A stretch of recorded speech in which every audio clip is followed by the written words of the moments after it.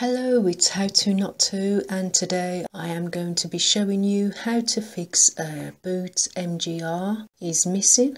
When I turn on my PC, it comes up with this message: Bootmgr is missing, press Ctrl-Alt-Delete to restart.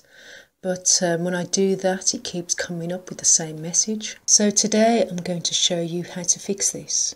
So the error message indicates that the boot sector is either damaged or missing.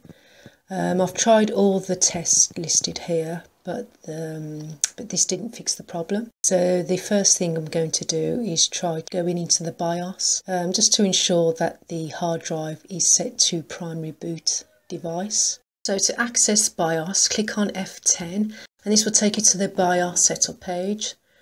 Scroll across to System Configuration and scroll down and select Boot Options.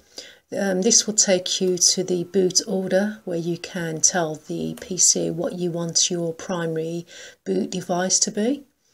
I'm going to select the notebook hard drive, and then click on Save, and then I'm going to reboot my PC. So as you can see, I'm still getting the same message.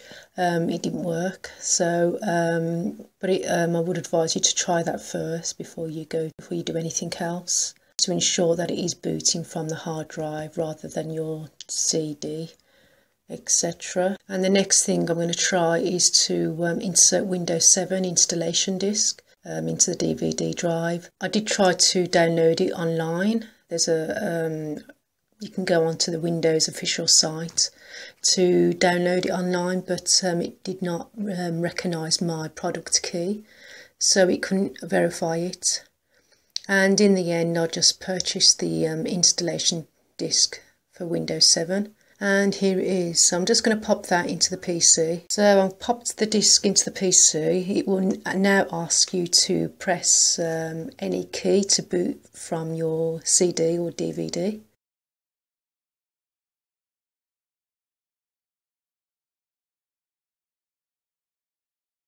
So just select your language and location and click Next. Right, before I install it, it is recommended to repair your PC. There's two ways you can repair the problem. You can manually do it, or you can automatically set the computer to do it for you. So I'm going to click on Repair Your Computer and wait for the system to recover options. It's searching for Windows installations.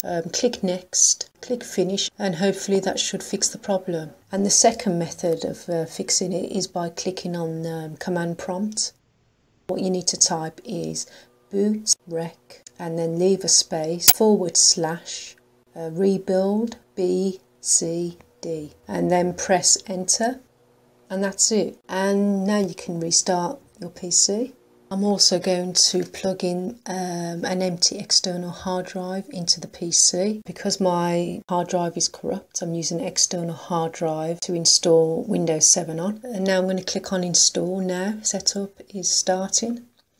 Accept the license terms and click Next. So I'm going to select Custom. This is because my hard drive is corrupt, and I'm going to search for the external hard drive along here and install Windows on it. Just going to click on this. Drive options. The format option is grayed out. Right, okay, what I forgot to do is format the external hard drive, and that's why it's not working. So I'm just going to format the external hard drive onto another laptop. So Windows is now booting off the external hard drive, so hopefully it should work this time. Looks like it's working, and Windows is starting up. Okay, we now have the Windows 7 Home Premium setup page. I'm going to select UK and just going to type a username in there. So again, accept the license terms and conditions and click Next. Select recommended settings. I'm just going to select the clock, sort that out. So it's now restarting Windows. Will you be able to race? I don't know. We'll just have to see what the judges say when we get there. Of course she's not going to be able to. And we've now come to the welcome page, so that's a good sign. It's preparing my desktop, so not long now. So that's it, the PC has worked, and that's it.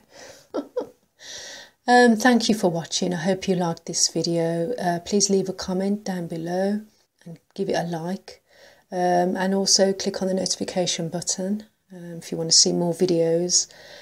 And thank you for watching. Bye for now. Please don't speak unless I ask you to. Oh, come on. No.